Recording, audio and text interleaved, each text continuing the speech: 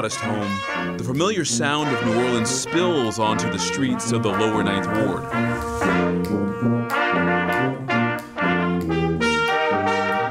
Once a week, musician Shamar Allen's mother's house transforms into the home base of a project that provides free music clinics for teens called the True Orleans Foundation.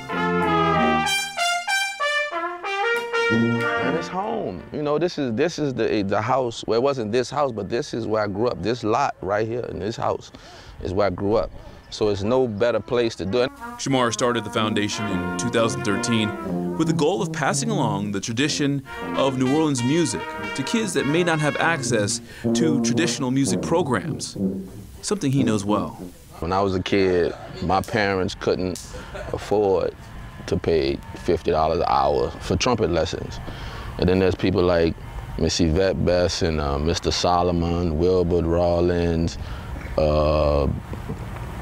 Bryce Miller, a whole bunch of people who just along the way who just pull me to the side and say, hey, you can make a living off of this if you do this, if you learn this, if you do this. And then it eventually started happening. And so for me, it's just being able to give them that same opportunity that I had through music, because it kept me out of trouble. It showed me a whole different world. Man, I've been to countries that, you know, most businessmen haven't been to, you know, Uzbekistan and Kazakhstan and the Congo. And it's just like music has sent me to many different places, and I could do the same for them. No matter how far away or how big the stage, New Orleans is home. And festival season is where the stage is set for the kids in the foundation. When they get old, I want them to say, the first time I ever played Jazz Fest was with my teacher. You know, the first time I ever played French Quarter Fest was with my teacher.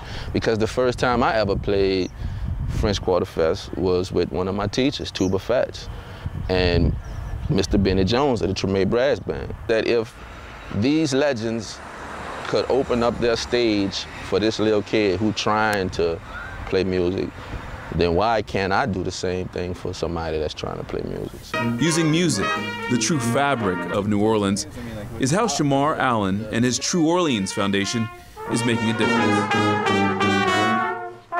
Charles Divins, WDSU News. And Shamar Allen and his students will perform at Jazz Fest next Friday at 1:25 p.m. on the Congo stage. For more information about his foundation, head to our website, WDSU.com.